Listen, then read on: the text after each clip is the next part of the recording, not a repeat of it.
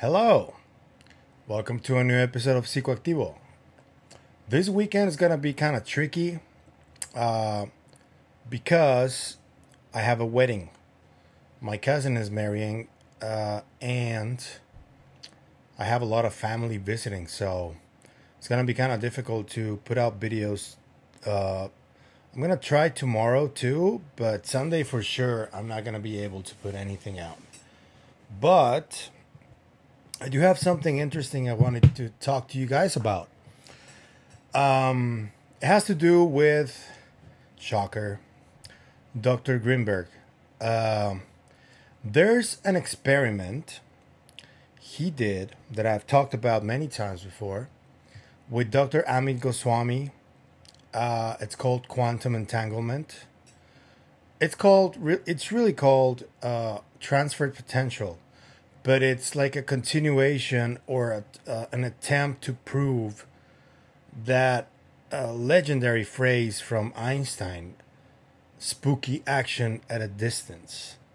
And at first when I heard the phrase, I couldn't understand what it meant.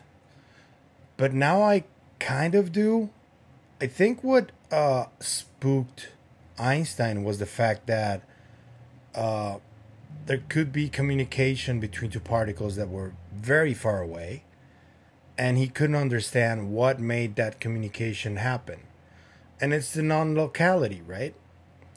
And back in 2022, there was a Nobel Prize awarded to 3 different physicists who essentially proved quantum entanglement was real between particles. But Greenberg wanted to do it between human minds. So there's a new development here. It says right here, quantum entanglement just got a whole lot weirder. It isn't just for identical particles. For the first time, entanglement has been demonstrated between particles with opposite charges, revealing atomic nuclei in unprecedented detail. In early 2023, scientists showed entanglement between a positive and a negative pion, enabling new ways to probe atomic structures.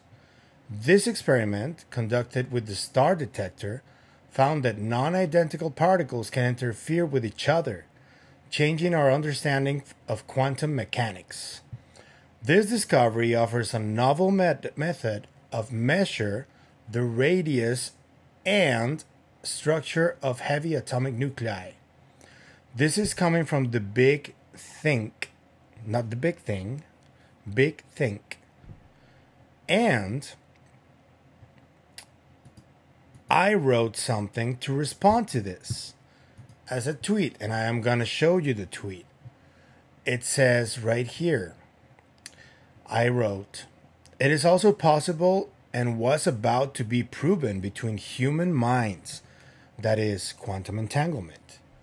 The scientist who was about to prove it in 1994 never boarded the plane that would take him to India in order to complete the experiment. This scientist remains missing to this day. Here's the white paper that breaks it down, but it is incomplete without the last experiment, which was supposed to happen between human minds that would already interacting with each other close, and then they were separated. It was supposed to happen between Mexico and India.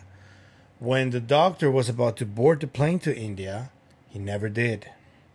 And then it was found, the rest of the story. It was found that he had ties to the CIA and all that stuff, right? But I attached the white paper that's unfinished that he did with Dr. Jacobo Grinberg, Manuel de la Flor, Leia Ati, and Dr. Amit Goswami. It's called The Einstein-Podolsky-Rosen Paradox in the Brain, the Transferred Potential. So I have a good friend who we talk a lot on Twitter. It's Logan Proksch. I don't know how to pronounce his last name, but I'm going to leave his Twitter in the description. He uses a tool that can essentially transform white papers into explanations to lay people, such as me, because I'm far too stupid to understand physics fully. I kind of do, but not really. So he did us the solid, so shout out to Logan, to put this paper through that tool, and it came out like this. I'm going to show you the text he got out from this AI, from the paper. I'm going to also leave the paper in the description, of course. It says, results of the research paper. Subjects who interacted and maintained direct communication showed transferred potentials in their EEG activity, indicating brain-to-brain non-local EPR correlation. That's one. Distinct evoked potentials, DEP, in one subject corresponding to similar potentials in the other subject, demonstrating a significant correlation between the brains. Then, statistical analysis revealed correlation indexes ranging from 0.62 to 0.92 between evoked and transferred potentials. And then, control subjects did not exhibit transfer potentials, supporting the unique nature of the observed brain-to-brain correlations. The study utilized spectral analysis correlation coefficient and t-tests to compare EEG activities under various conditions, confirming the non-local EPR correlations between human minds. Okay. The research provides experimental evidence supporting the existence of macroscopic quantum systems in the human brain through EPR non-local correlations between brains. Limitations of the research paper. The study focused on a limited sample size and may benefit from larger cohorts to enhance the generalizability of the findings. The research primarily utilized EEG activity to assess brain-to-brain correlations, potentially overlooking other neural mechanisms that could contribute to the observed effects. The separation distance of 14.5 meters between subjects might introduce environmental factors or electromagnetic interference that could influence the results. This is from the experiments that were made in Mexico, that where they put together two people inside a room and then they separated them by 14.5 meters, and they proved that this is real. What they were about to do in India was far away, thousands of kilometers away. So that's when the doctor disappeared. And then finally, the study duration and experimental conditions were relatively short term, warranting further investigation into the long-term implications of brain-to-brain correlations. The paper did not delve deeply into the specific neural processes or quantum mechanisms underlying the observed EPR correlations, leaving room for more in-depth exploration and analysis. The research did not explore the potential impact of individual differences in brain function or cognitive abilities on the observed transfer potentials, which could be a relevant factor to consider in future studies. So, essentially, I didn't know how to run this through AI and get such concise explanations. And I thank Logan for that. Because there's been a recent uptick in potential improvement of human mind potential. When Ross Coulthart spoke to people on Reddit, they asked him if there was a word that we might start trying to learn in this topic. And at first when he said it, he wrote it, I couldn't get it really. I had to catch it on the third or fourth time, and then I realized that it was connected to this. He wrote the word psionics, which is essentially mind powers.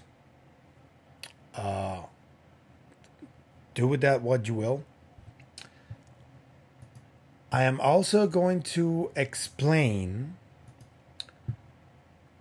that spooky action at a distance from the YouTube channel Cosmo Knowledge. I'm going to leave a short clip right here. Einstein once referred to entanglement as spooky action at a distance. One particle can effectively know something about another particle instantaneously, even if those two particles are a universe away from each other. This is also known as quantum teleportation. In 2019, scientists confirmed that information could be passed between photons on computer chips, even when the photons were not physically linked. And this is huge. Okay, so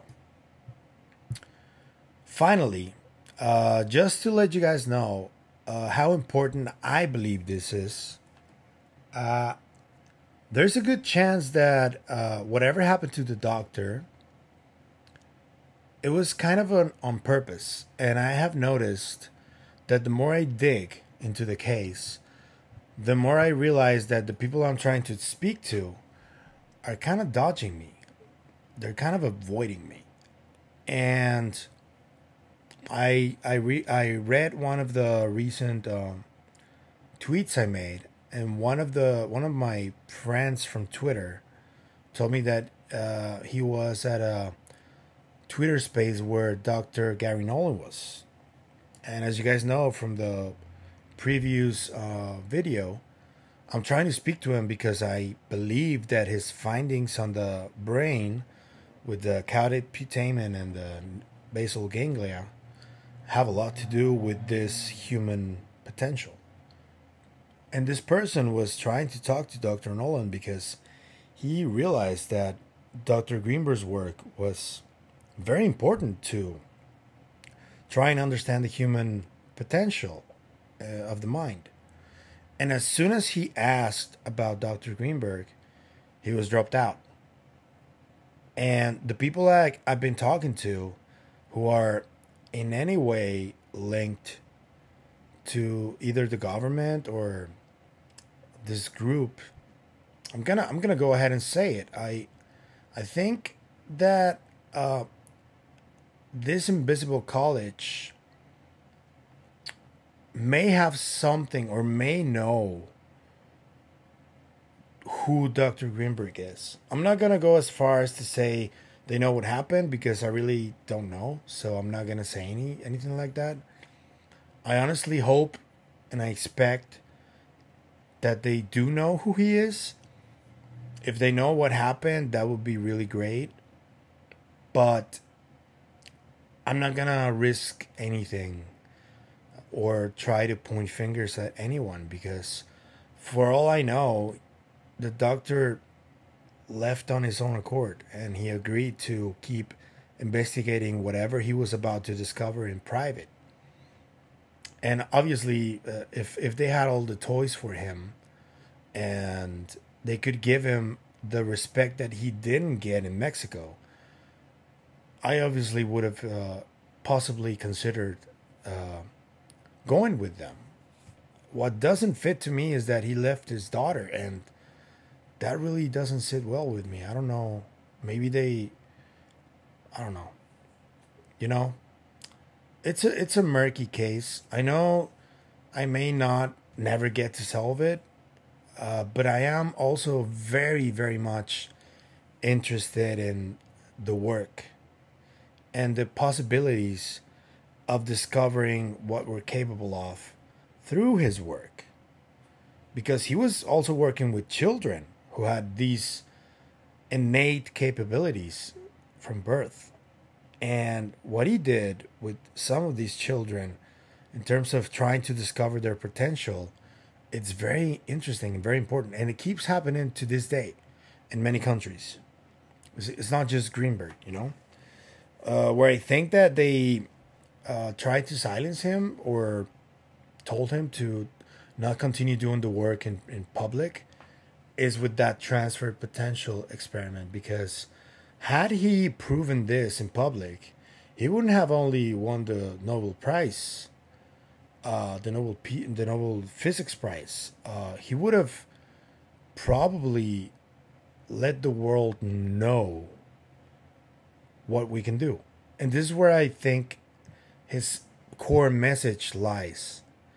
Because it doesn't matter if the UFOs or whatever those are show themselves to us, or we learn that we're part of some kind of farm that they have and we're just cattle. That doesn't matter if we get to prove in public what the doctor was studying and trying to discover. Because essentially he believed through the synergic theory that we have the potential to create reality around us with our minds.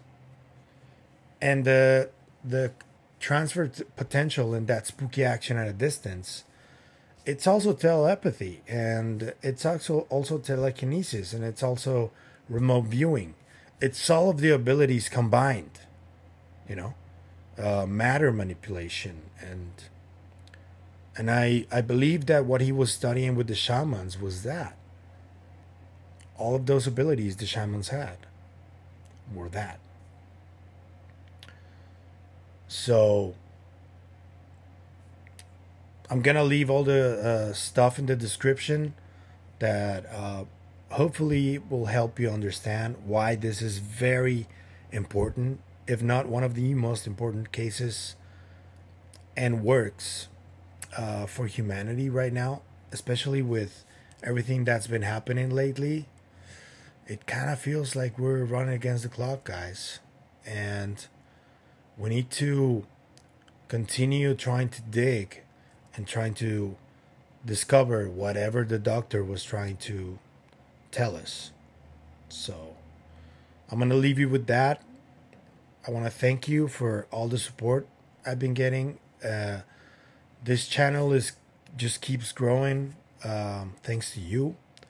I'm going to ask you that if you find value in this video, please like, comment, subscribe, share, and keep the conversation going. I love talking to you guys in the comments, so let's keep this ball rolling, right? This is it for today's video.